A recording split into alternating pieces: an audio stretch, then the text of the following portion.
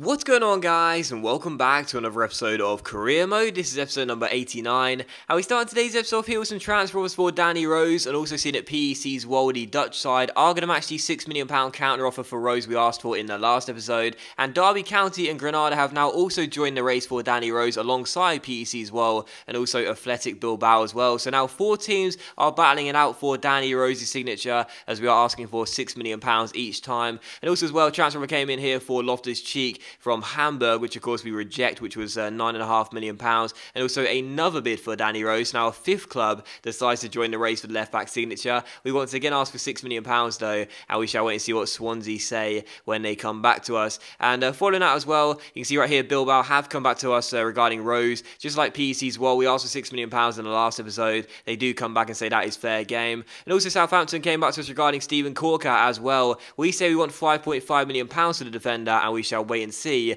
what Ronald Koeman says, because Corker is a pretty decent squad player here. He may not be growing, but I think selling him for anything under his valuation would be a pretty bad deal for us. So they come back and say £5 million. What do you think? And we shall stall it for the time being and have a think about it. But still, following that, we see that PEC's well have indeed won the race for Danny Rose for £6 million. A really interesting one, this one, because out of all the 5 teams going for Rose's signature, that was the one I thought he probably would say no to, because you remember with Danny Rose, he turned down 2 chances to leave the club last season to Torino and Real Betis. That was the other club, to Torino and Real Betis, and I was thinking that maybe it's because he doesn't want to relocate again. But I would have thought maybe this time, Athletic Bilbao, very decent La Liga side, or Swansea, staying in the Premier League, or Derby County, staying in the country, maybe he'll take one of those 3 offers. I didn't see it being PEC's well for some reason. I don't know why, but he says no. Sorry, he says yes even, and he is going to PEC's well for £6 million as Rose leaves the club. As does Steven Corker as well. We decided to accept a £5 million bid for Corker, and he is going to go to St Mary's. So that's totally fine for me, because Corker is a decent squad player, and he always has been since we signed him from QPR, but he never grew any ratings. He's on pretty high wages, or he was on pretty high wages, and Tommy Hoban has just come back from 3 years out on loan from Watford, and he's been doing really well whilst out on loan at different clubs. The most recent loan spell was at Upton Park, and he's progressed really nicely. He's up to a 76 overall now. He's continued to grow. He's younger than Corker. He's on lower wages than Corker. He's growing. Corker's not. So Corker going and having faith in Hoban as a new backup centre-back, in my opinion, is probably some smart business there. But still, following that, putting some bids for Luke Shaw there. So how about that? We just signed David Alaba, and maybe Luke Shaw could join the club as well. We put a bid of £17.5 million. We shall wait and see what Louis van Gaal says, plus Brendan Galloway as well. And we shall wait and see what Louis van Gaal says before going to the first game of today's episode here against Chelsea away at Stamford Bridge.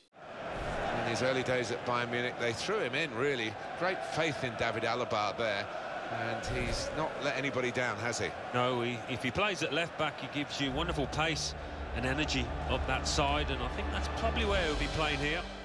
And speaking of David Alaba, Martin Tyler and Alan Smith would discuss him pre-game as he comes in to make his debut here against Chelsea away at Stamford Bridge. He is going to be taking Danny Rose's old number, the number 3, and he will start in that left wing-back role as well. I have a lot of faith in David Alaba, I really do. And you saw the bids for Luke Shaw there. As we put in the bids for Luke Shaw, he will be a backup left-back if he does come in. But David Alaba, if we ever want to play him out of position, I've said many times before, the guy can literally play anywhere. So I think Shaw coming in wouldn't be a bad piece of business for us, and possibly relocating Alaba to another position if we want to do so. Still, we take on Chelsea for the first game of today's episode, first of only game, I should say, in today's episode here away at Stamford Bridge. And the first chance will fall to us in the 7th minute, and the first goal will be scored by us as well. Conor Plianka was played forward, and the shot was well saved by the Bosnian goalkeeper Begovic, but it dropped down in the centre to William Carvalho, and the Portuguese holder midfielder turns in a rebound and makes it Chelsea 0, Watford 1. So Carvalho won us the ball back whilst the play was in Chelsea's favour around the edge of our area. They looked like they were going to go for goal and get themselves a chance, but Carvalho makes a great challenge, storms forward and joins the counter and gets the goal as well to wrap off the move and make it 1-0 to Watford. So Chelsea 0, Watford 1. Chelsea had a couple of great chances here through Marco Marine, but first his shot went wide of the post, and then that second one hits the post, and it was still 1-0. And in the 28th minute, they had another good chance here to equalise. Once again, Marine is pulling the strings, finds Paulson through to Salah, and just watch this, he rounds Butland, he takes it around and thinks he's going to score, gets the shot on target, beats the first defender, but Nathaniel Klein positions himself on the line and heads it off the line and keeps it at Chelsea 0, Watford 1. So a fantastic piece of defending by Klein there, and it was still 1-0. And in the 35th minute, Neymar almost scored a fantastic solo goal as well. A couple of really nice skill moves, gets himself inside and goes for goal, but Begovic makes the save, and eventually it is cleared away. On the 39th minute, Marco had a good chance to make it 2-0 and extend our lead, but Loftus-Cheek's header goes over the bar and behind for a goal, kicking in the 41st minute. We had another good chance to double our lead here. Loftus-Cheek finds Balotelli through to Marco Ryan Thaler, takes it around his man, goes for goal, but once again Begovic makes a smart stop and Chelsea get the ball away. So at half-time it was Chelsea 0, Watford 1. What an action-packed first half though, so many chances to report,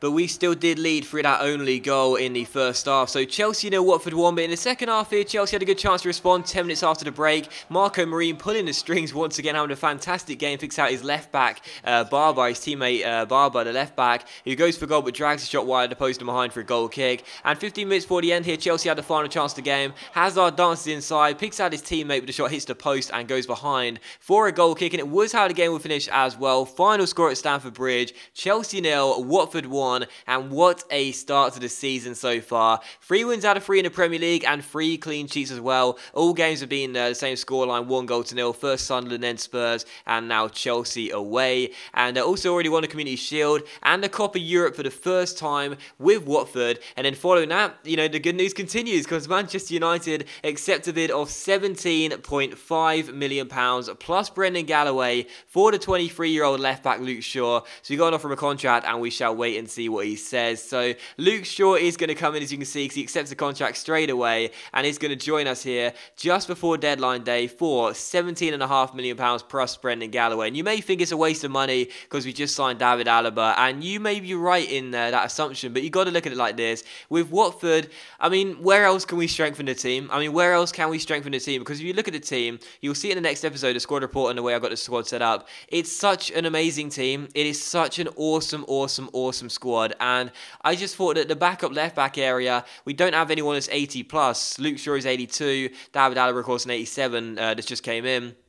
We may as well get him. It was a case of we don't need him, but we may as well get him. That's what I thought. So, you know, Shaw comes in and, I don't know, like maybe it is a waste of money. Like, I'm not going to lie. We probably, you know, could have spent the money on someone else. But then I thought, whoever we bring in, you know, is going to be a squad player. We can't sign anyone for the first team. There'll be a bench or a resi. We may as well get someone who is going to benefit the team in terms of cover and be an 80-plus rated player. And that's what Luke Shaw is. And because we swapped out Brendan Galloway as well, we now have no third-choice left-back here. So I decided to put in a bid for this guy, Cameron Purrington, who plays for Sassuolo in the Serie A in Italy. Now, you probably know whose regen it is, but I'll tell you if you don't. It's Ashley Cole's regen. He's got the exciting prospect tag, and he's the only English left-back in the Serie A. And I did notice as well, he came into the game straight after Ashley Cole's retirement. So Cameron Purrington, we put him at £2.2 million. I don't mind going as high as £2.5 million, though. And as you can see, that's exactly what we do after Sassuolo rejected the first 2 bids for Cameron Purrington. So Purrington for £2.5 million, hopefully they'll accept that, and he could be a pretty decent third choice left back for us.